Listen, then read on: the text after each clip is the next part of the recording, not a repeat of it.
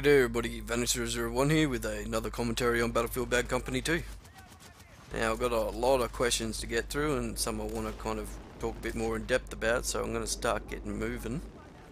I'll give a bit of my thoughts on the M14 first, eh?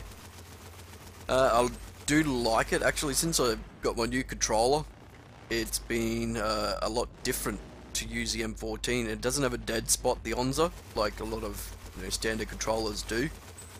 So I can be very precise with it, and that's what you really need with the M14. Without optics, you need to be very precise because the crosshairs the iron sights are a little dodgy. Yeah, I don't particularly like them. They're very small. So yeah, something you have to be very precise with at distance. Very hard sometimes, but with the with the Onza, there's no dead spot, so you can be that extra precise with it. Just wanted to give a little reminder to people too. I do have about 100 commentary videos now, and I'm starting to get questions that I've already answered in the past. So yeah, I think if you go back and have a look, you'll probably find your answer to a lot of the questions you've been asking. Alright, moving right along with the questions. Origin of Red. When you toss C4 sometimes and try to detonate it and it just doesn't explode? Is that a game mechanic that causes it or some sort of glitch? I've noticed that myself and I'm not too sure about it. I've noticed it sometimes when you put down your C4 and some sort of enemy fire hits it. I don't know if it... I've heard somewhere too that if you see enemy mines on the ground and you shoot it once with your pistol, or it kind of makes it yours or something like that. So I don't know if a similar thing happens with your C4. But I don't know if that's even true with the mines.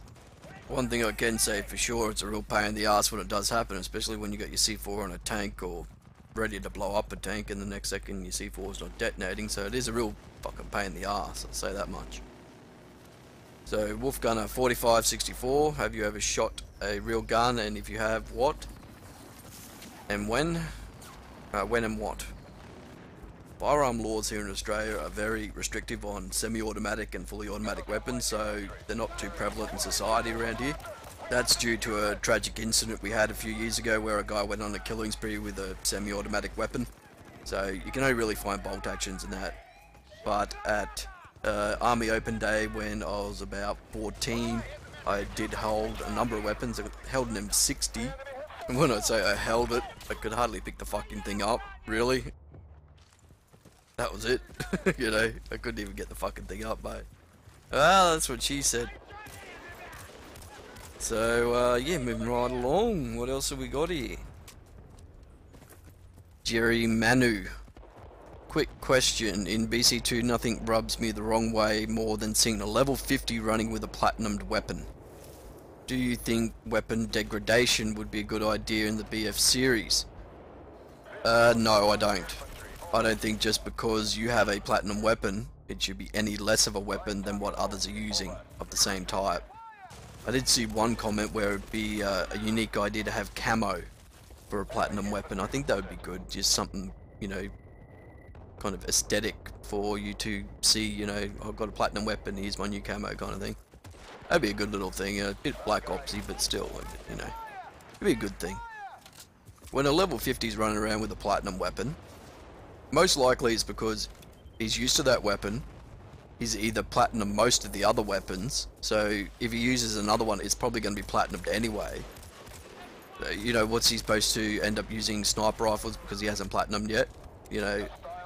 That would be my case. What am I going to just use sniper rifles from now on because I platinumed the engineer and assault kids, and I'm halfway through the medic? So then what, do I have to just use sniper rifles? No. Just because a weapon's platinum, it doesn't mean that, it's any better or worse than any other weapon, Just means the person's been playing the game a long time and they've platinumed that weapon, that's all it means. Okay, the Iron Drone 4. Do you think the shotgun magazines are way too small? I do. 4 shots in the chamber with 12 in reserve, so 16 all up. It's not enough compared to other weapons. You can put the 2 specs on, the ammunition upgrade and the tube upgrade, but then again you're going to lose out on other things that you might want to use.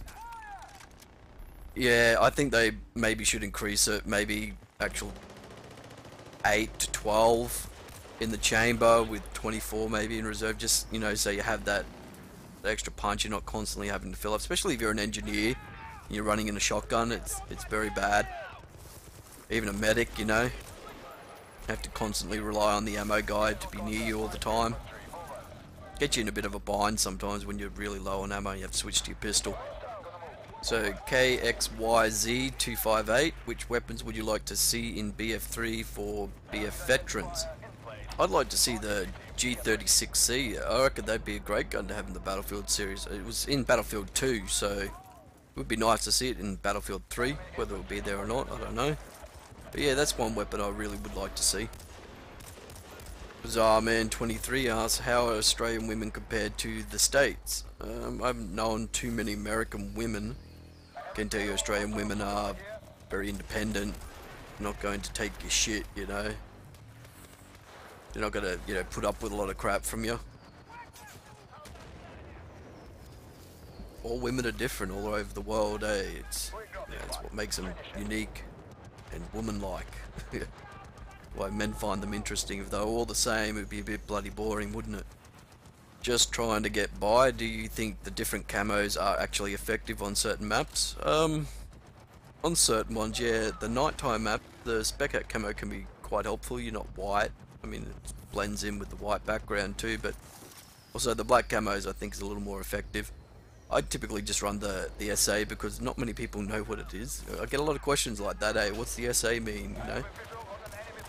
So I guess that it's kind of like psychological warfare for the enemy. Oh, hold on, that guy doesn't look like everybody else. What's going on here? You know, do I shoot at him? What's going on? Is he a teammate? You know, sometimes it's quite funny. You know, see people kind of stop for a second and look at you and hold on. But yeah, it's effective on some maps, but not all. You know, it's got to pick and choose really. I typically run it all the time now, just for a bit of a switch up, bit of a change. So yeah, this is the final question here. Actually, there was one more.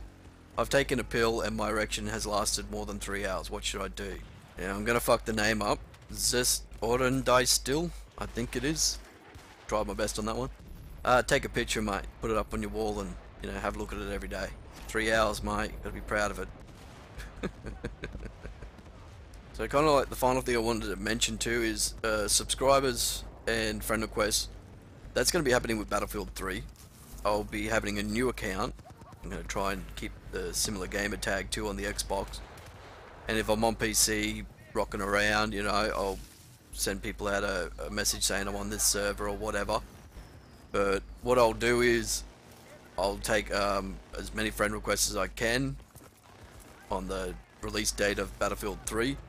And if my list is filled up, then it will be like messages to join in game from then on.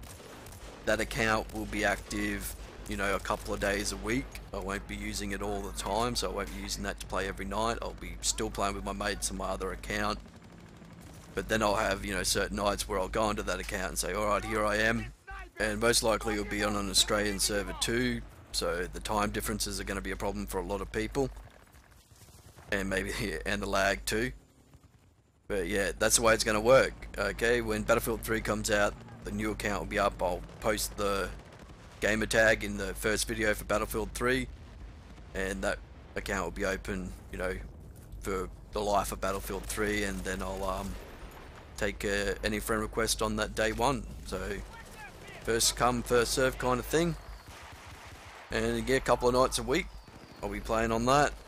We can all jump in. I'll have my mates with me, put them on the list first, and yeah, we can all play together then, like that.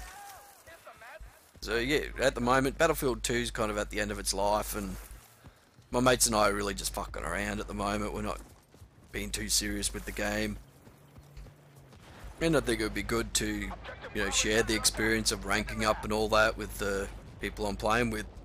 That's kind of the reason I really want to wait until Battlefield 3 comes out. Also, I just wanted to take a quick moment to thank D-Crew Colin for his comment on my last video.